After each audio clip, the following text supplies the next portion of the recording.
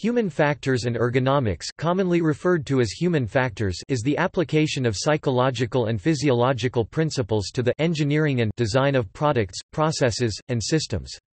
The goal of human factors is to reduce human error, increase productivity, and enhance safety and comfort with a specific focus on the interaction between the human and the thing of interest. The field is a combination of numerous disciplines, such as psychology, sociology, engineering, biomechanics, industrial design, physiology, anthropometry, interaction design, visual design, user experience, and user interface design. In research, human factors employs the scientific method to study human behavior so that the resultant data may be applied to the four primary goals. In essence, it is the study of designing equipment, devices and processes that fit the human body and its cognitive abilities. The two terms, human factors and ergonomics, are essentially synonymous. The International Ergonomics Association defines ergonomics or human factors as follows. Ergonomics or human factors is the scientific discipline concerned with the understanding of interactions among humans and other elements of a system, and the profession that applies theory, principles, data and methods to design to optimize human well-being and overall system performance. Human factors is employed to fulfill the goals of occupational health and safety and productivity. It is relevant in the design of such things as safe furniture and easy-to-use interfaces to machines and equipment. Proper ergonomic design is necessary to prevent repetitive strain injuries and other musculoskeletal disorders, which can develop over time and can lead to long-term disability. Human factors and ergonomics is concerned with the fit between the user, equipment, and environment. It accounts for the user's capabilities and limitations in seeking to ensure that tasks, functions, information, and the environment suit that user. To assess the fit between a person and the used technology, human factors specialists or ergonomists consider the job activity being done and the demands on the user, the equipment used, its size, shape, and how appropriate it is for the task, and the information used, how it is presented, accessed, and changed. Ergonomics draws on many disciplines in its study of humans and their environments, including anthropometry, biomechanics, mechanical engineering, industrial design, information design, kinesiology, physiology, cognitive psychology, industrial and organizational psychology, and space psychology.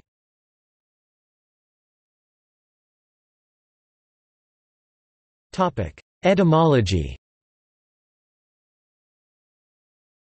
The term ergonomics, from the Greek ergon, meaning work, and nomos, meaning natural law, first entered the modern lexicon when Polish scientist Wojciech Jastrzębowski used the word in his 1857 article Rys ergonomji czyli nauki o pracy, oparte na prodach poczyniowych z nauki przyrodzi, the outline of ergonomics, i.e. science of work, based on the truths taken from the natural science. The French scholar Jean-Gustave Courcelle-Senoy, apparently without knowledge of Jastrzębowski's article, used the word with a slightly different meaning in 1858. The introduction of the term to the English lexicon is widely attributed to British psychologist Howell Morrell, at the 1949 meeting at the UK's Admiralty, which led to the foundation of the Ergonomics Society. He used it to encompass the studies in which he had been engaged during and after World War II. The expression human factors is a predominantly North American term which has been adopted to emphasize the application of the same methods to non-work related situations. A human factor is a physical or cognitive property of an individual or social behavior specific to humans that may influence the functioning of technological systems. The terms human factors and ergonomics are essentially synonymous.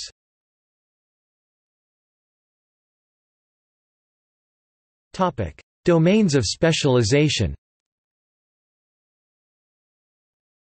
Ergonomics comprise three main fields of research: physical, cognitive and organizational ergonomics. There are many specializations within these broad categories. Specializations in the field of physical ergonomics may include visual ergonomics. Specializations within the field of cognitive ergonomics may include usability, human-computer interaction, and user experience engineering. Some specializations may cut across these domains. Environmental ergonomics is concerned with human interaction with the environment as characterized by climate, temperature, pressure, vibration, light. The emerging field of human factors in highway safety uses human factor principles to understand the actions and capabilities of road users, car and truck drivers, pedestrians, cyclists, etc., and use this knowledge to design roads and streets to reduce traffic collisions. Driver error is listed as a contributing factor in 44% of fatal collisions in the United States, so a topic of particular interest is how road users gather and process information about the road and its environment, and how to assist them to make the appropriate decision. New terms are being generated all the time.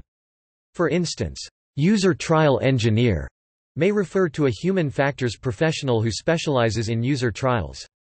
Although the names change, human factors professionals apply an understanding of human factors to the design of equipment, systems and working methods to improve comfort, health, safety, and productivity. According to the International Ergonomics Association, within the discipline of ergonomics there exist domains of specialization.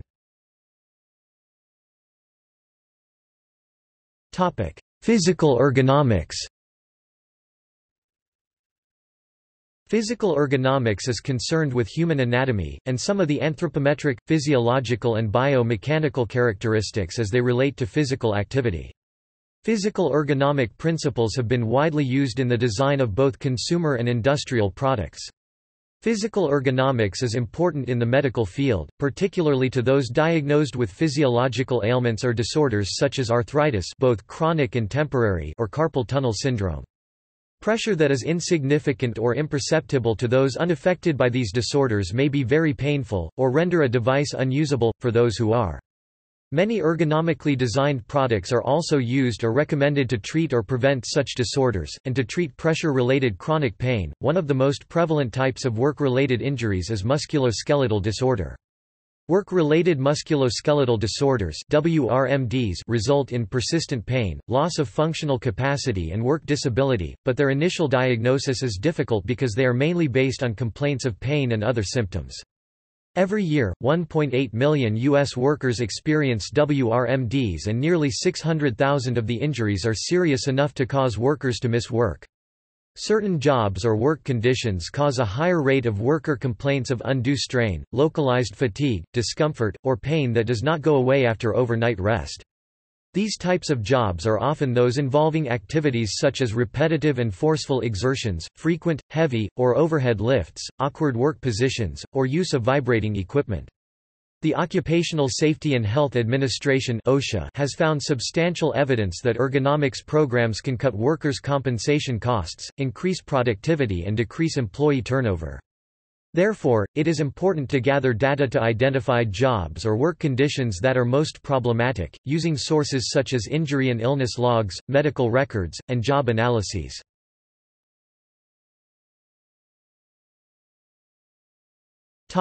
Cognitive ergonomics. Cognitive ergonomics is concerned with mental processes, such as perception, memory, reasoning, and motor response, as they affect interactions among humans and other elements of a system. Relevant topics include mental workload, decision making, skilled performance, human reliability, work stress, and training, as these may relate to human system and human computer interaction design.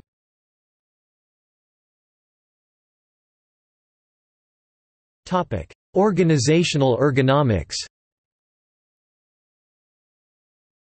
Organizational ergonomics is concerned with the optimization of socio-technical systems, including their organizational structures, policies, and processes. Relevant topics include communication, crew resource management, work design, work systems, design of working times, teamwork, participatory design, community ergonomics, cooperative work, new work programs, virtual organizations, telework, and quality management.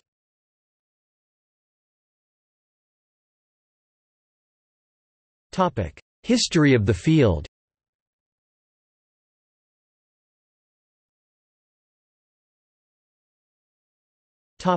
In ancient societies.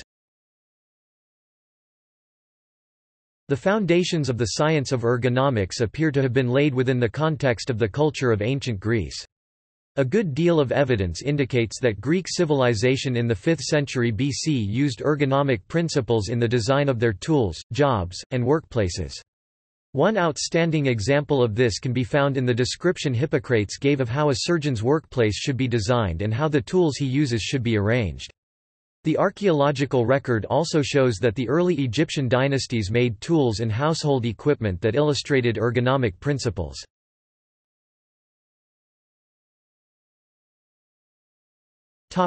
In industrial societies.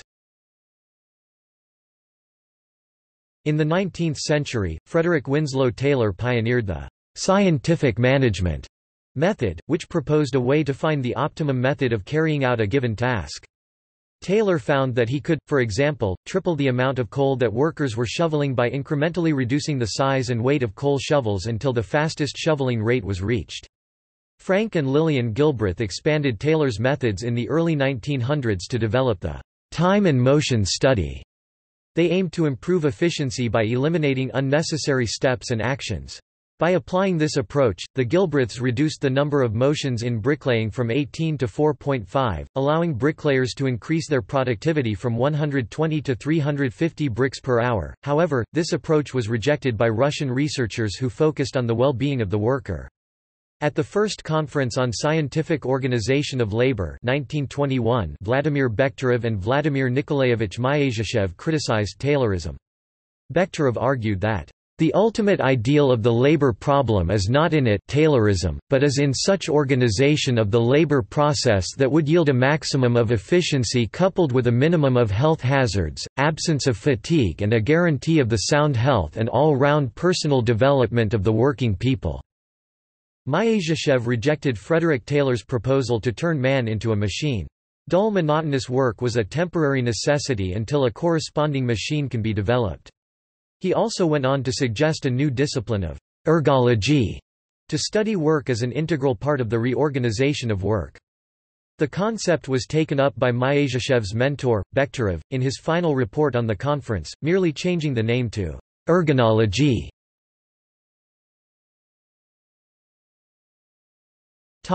In aviation. Prior to World War I, the focus of aviation psychology was on the aviator himself, but the war shifted the focus onto the aircraft, in particular, the design of controls and displays, and the effects of altitude and environmental factors on the pilot. The war saw the emergence of aeromedical research and the need for testing and measurement methods. Studies on driver behavior started gaining momentum during this period, as Henry Ford started providing millions of Americans with automobiles. Another major development during this period was the performance of aeromedical research. By the end of World War I, two aeronautical labs were established, one at Brooks Air Force Base, Texas and the other at Wright-Patterson Air Force Base outside of Dayton, Ohio. Many tests were conducted to determine which characteristic differentiated the successful pilots from the unsuccessful ones. During the early 1930s, Edwin Link developed the first flight simulator. The trend continued and more sophisticated simulators and test equipment were developed. Another significant development was in the civilian sector, where the effects of illumination on worker productivity were examined. This led to the identification of the Hawthorne effect, which suggested that motivational factors could significantly influence human performance. World War II marked the development of new and complex machines and weaponry, and these made new demands on operators' cognition. It was no longer possible to adopt the Tayloristic principle of matching individuals to pre-existing jobs. Now the design of equipment had to take into account human limitations and take advantage of human capabilities. The decision-making, attention, situational awareness and hand-eye coordination of the machine's operator became key in the success or failure of a task. There was substantial research conducted to determine the human capabilities and limitations that had to be accomplished. A lot of this research took off where the aeromedical research between the wars had left off. An example of this is the study done by Fitz and Jones 1947, who studied the most effective configuration of control knobs to be used in aircraft cockpits. Much of this research transcended into other equipment with the aim of making the controls and displays easier for the operators to use. The entry of the terms, human factors, and ergonomics into the modern lexicon date from this period. It was observed that fully functional aircraft flown by the best-trained pilots, still crashed. In 1943 Alphonse Chapanis, a lieutenant in the U.S. Army, showed that this so-called pilot error could be greatly reduced when more logical and differentiable controls replaced confusing designs in airplane cockpits. After the war, the Army Air Force published 19 volumes summarizing what had been established from research during the war. In the decades since World War II, human factors has continued to flourish and diversify. Work by Elias Porter and others within the RAND Corporation after World War II extended the conception of human factors. As the thinking progressed, a new concept developed that it was possible to view an organization such as an air defense, man-machine system as a single organism and that it was possible to study the behavior of such an organism. It was the climate for a breakthrough. In the initial 20 years after the World War II, most activities were done by the Founding Fathers, Alphonse Chapanis, Paul Fitts, and Small.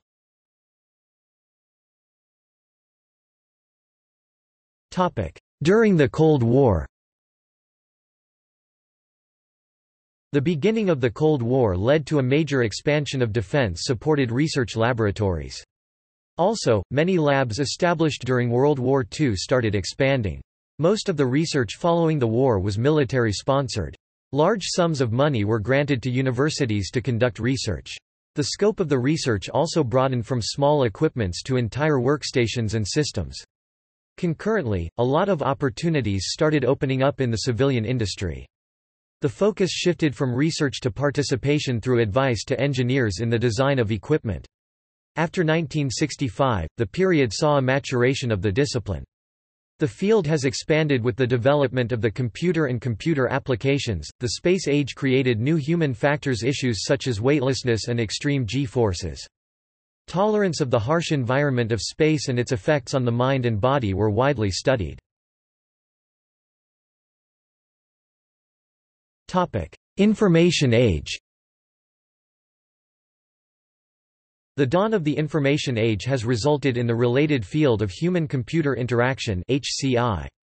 Likewise, the growing demand for and competition among consumer goods and electronics has resulted in more companies and industries including human factors in their product design.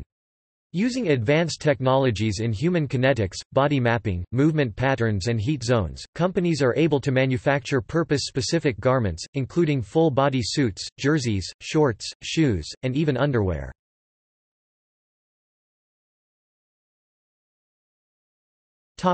Present day. In physical ergonomics, digital tools and advanced software allow analysis of a workplace. An employee's movements are recorded using a motion capture tool and imported into an analyzing system.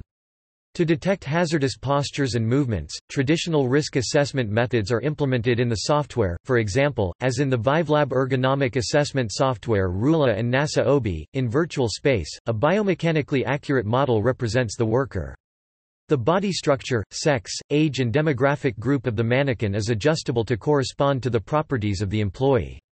The software provides several different evaluations such as reachability test, spaghetti diagram, or visibility analysis. With these tools, ergonomists are able to redesign a workstation in a virtual environment and test it in iterations until the result is satisfactory.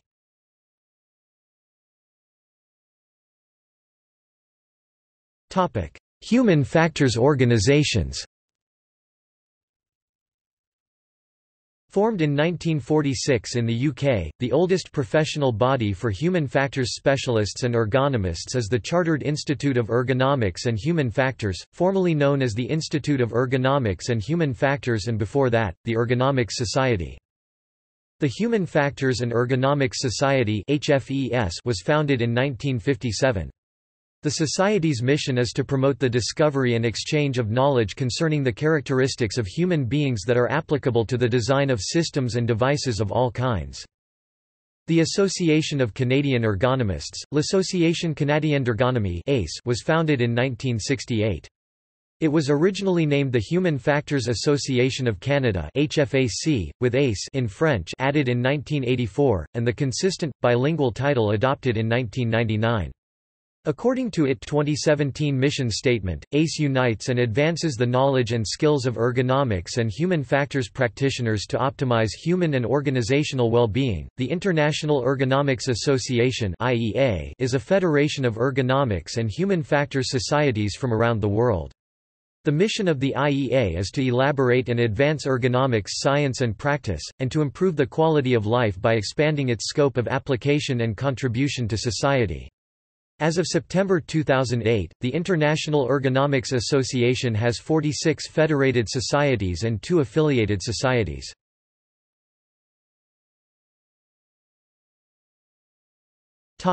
Related organizations. The Institute of Occupational Medicine (IOM) was founded by the coal industry in 1969. From the outset, the IOM employed an ergonomics staff to apply ergonomics principles to the design of mining machinery and environments. To this day, the IOM continues ergonomics activities, especially in the fields of musculoskeletal disorders, heat stress and the ergonomics of personal protective equipment (PPE).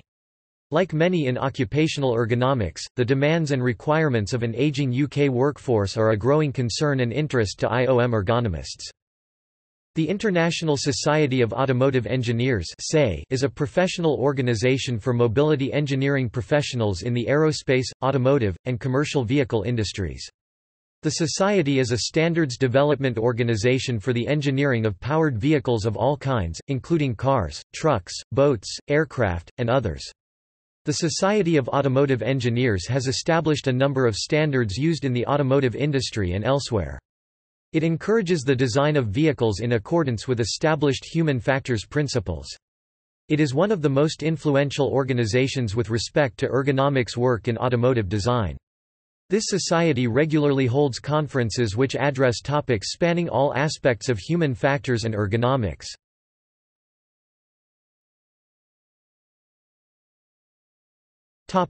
Practitioners. Human factors practitioners come from a variety of backgrounds, though predominantly they are psychologists from the various subfields of industrial and organizational psychology, engineering psychology, cognitive psychology, perceptual psychology, applied psychology, and experimental psychology, and physiologists. Designers, industrial, interaction, and graphic, anthropologists, technical communication scholars and computer scientists also contribute. Typically, an ergonomist will have an undergraduate degree in psychology, engineering, design or health sciences, and usually a master's degree or doctoral degree in a related discipline. Though some practitioners enter the field of human factors from other disciplines, both MS and PhD degrees in human factors engineering are available from several universities worldwide.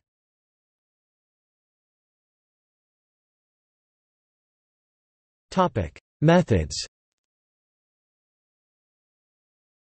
Until recently, methods used to evaluate human factors and ergonomics ranged from simple questionnaires to more complex and expensive usability labs. Some of the more common human factors methods are listed below. Ethnographic analysis, using methods derived from ethnography, this process focuses on observing the uses of technology in a practical environment. It is a qualitative and observational method that focuses on real-world experience and pressures, and the usage of technology or environments in the workplace. The process is best used early in the design process. Focus groups are another form of qualitative research in which one individual will facilitate discussion and elicit opinions about the technology or process under investigation. This can be on a one-to-one interview basis, or in a group session. Can be used to gain a large quantity of deep qualitative data, though due to the small sample size, can be subject to a higher degree of individual bias. Can be used at any point in the design process, as it is largely dependent on the exact questions to be pursued, and the structure of the group. Can be extremely costly. Iterative design, also known as prototyping, the iterative design process seeks to involve users at several stages of design, to correct problems as they emerge. As prototypes emerge from the design process, these are subjected to other forms of analysis as outlined in this article, and the results are then taken and incorporated into the new design. Trends among users are analyzed, and products redesigned. This can become a costly process, and needs to be done as soon as possible in the design process before designs become too concrete. Meta-analysis, a supplementary technique used to examine a wide body of already existing data or literature to derive trends or form hypotheses to aid design decisions.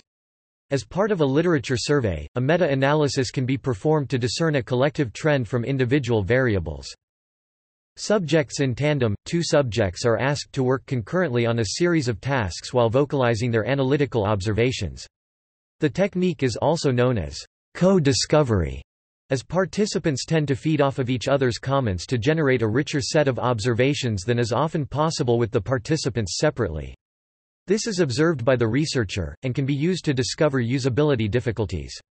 This process is usually recorded. Surveys and questionnaires, a commonly used technique outside of human factors as well. Surveys and questionnaires have an advantage in that they can be administered to a large group of people for relatively low cost, enabling the researcher to gain a large amount of data. The validity of the data obtained is, however, always in question, as the questions must be written and interpreted correctly, and are, by definition, subjective. Those who actually respond are in effect self-selecting as well, widening the gap between the sample and the population further. Task analysis, a process with roots in activity theory. Task analysis is a way of systematically describing human interaction with a system or process to understand how to match the demands of the system or process to human capabilities.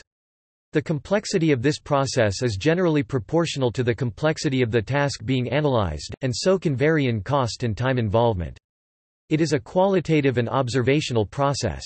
Best used early in the design process. Think aloud protocol, also known as concurrent verbal protocol. This is the process of asking a user to execute a series of tasks or use technology, while continuously verbalizing their thoughts so that a researcher can gain insights as to the user's analytical process. Can be useful for finding design flaws that do not affect task performance, but may have a negative cognitive effect on the user. Also useful for utilizing experts to better understand procedural knowledge of the task in question. Less expensive than focus groups, but tends to be more specific and subjective. User analysis. This process is based around designing for the attributes of the intended user or operator, establishing the characteristics that define them, creating a persona for the user. Best done at the outset of the design process. A user analysis will attempt to predict the most common users, and the characteristics that they would be assumed to have in common.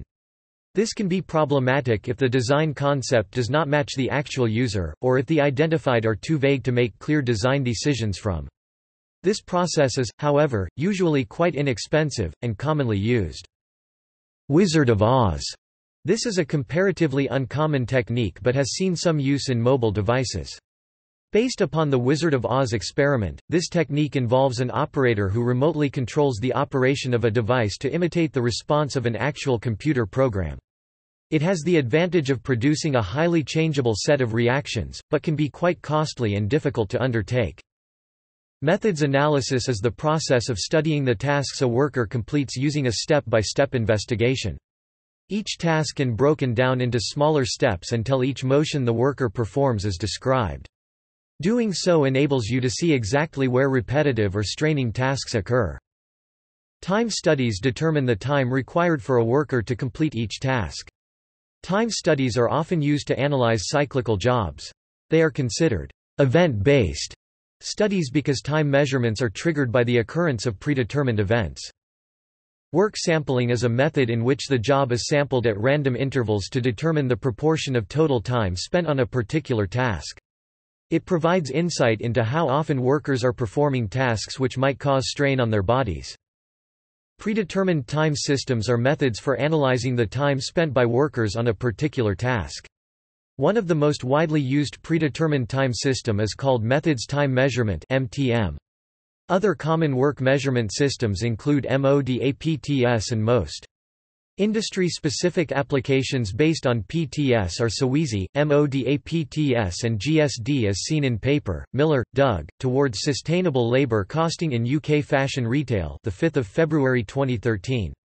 Available at SSRN, http://ssrn.com/abstract=2212100 or doi 10.2139 ssrn.2212100.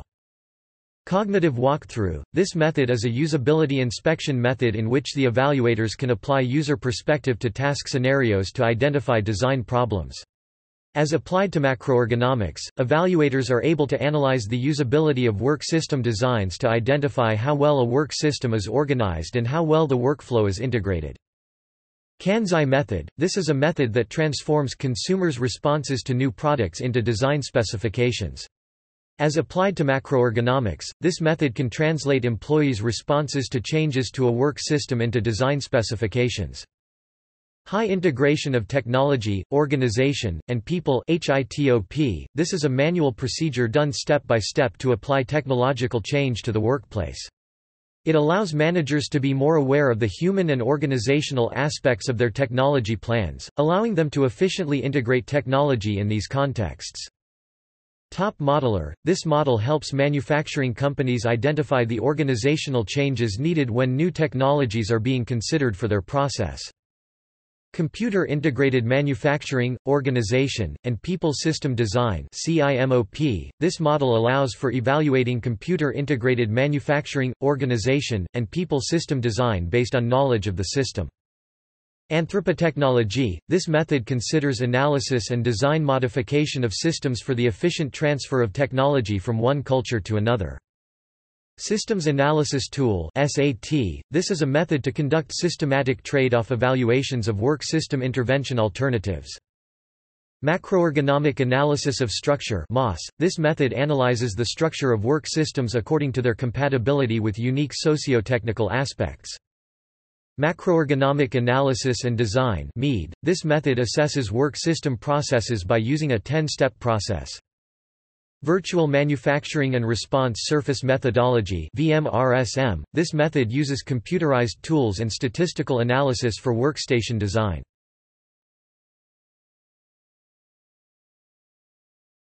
Topic: Weaknesses. Problems related to measures of usability include the fact that measures of learning and retention of how to use an interface are rarely employed, and some studies treat measures of how users interact with interfaces as synonymous with quality in use, despite an unclear relation. Although field methods can be extremely useful because they are conducted in the user's natural environment, they have some major limitations to consider.